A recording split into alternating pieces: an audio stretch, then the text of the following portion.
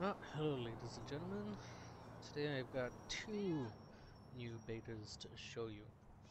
The one is EVCS Update 1 by Grady Featherstone for his lighting system, and I also have my own script, the GPS location script, which is getting close to beta 3 release. So we'll start with my script and I'll show you what's changed. Let's start the script, shall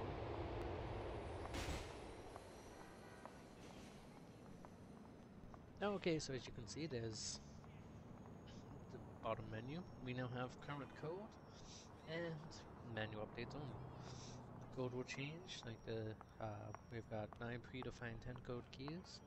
Customizable 10 codes will be coming in the future before a final public release. And menu updates or automatic updates for your location. I will not be showing you the automatic updates. Maybe one of my beta testers will give a tutorial on, or we'll make a video showing that. Wow, I could not speak today. I'm sorry, guys.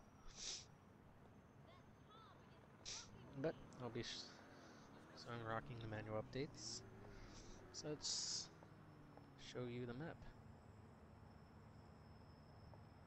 So I'll set my location. And as always, I don't pre-plan anything. Should have this already loaded.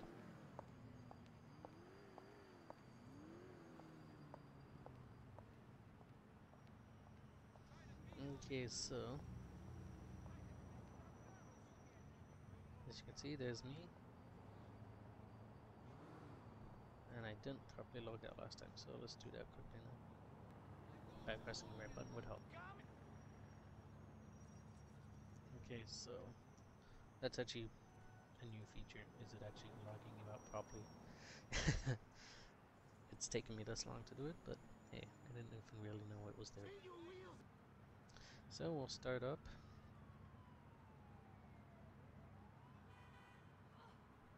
And wait for the map to wake up.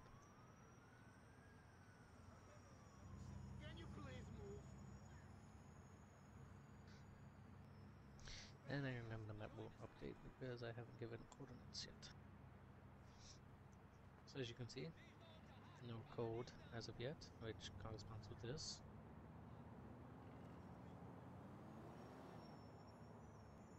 So now I've set myself 10.7, and it will now reflect on there. The reason it keeps flickering down is because the markers refresh every 3 seconds, so it has to delete the old marker before placing the new marker, which means that every window also gets deleted. So let's go for the codes at 10.7, 10.8, we got 10.11, 10.14, as 10.15, 10.24, 10.26, 10.61, and finally 10.62. Okay, so that's basically the updates to my script. Again, I won't be showing you the automatic update, but and you can also adjust how quickly it auto updates. Now let's take a look at EVCS.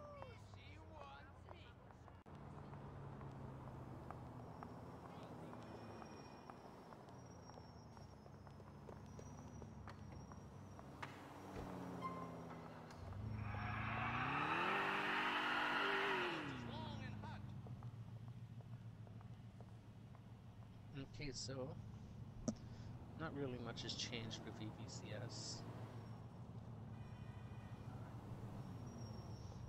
Grady did tell me what I forget, actually. But what I want to show off is that the menu is still not lined up. Way to go, Grady.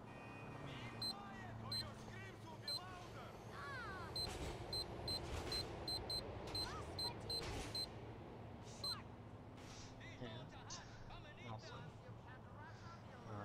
I actually have a mouse this time with a mouse wheel. So I'll be able to use the auto mode. So switching it to HF stands for hands-free. So you have your the G button.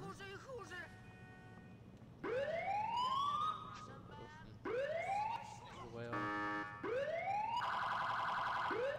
like that, or using the mouse and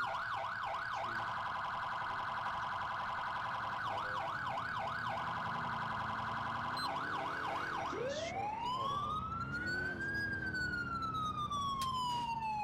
So, as you can see, they go over in auto mode.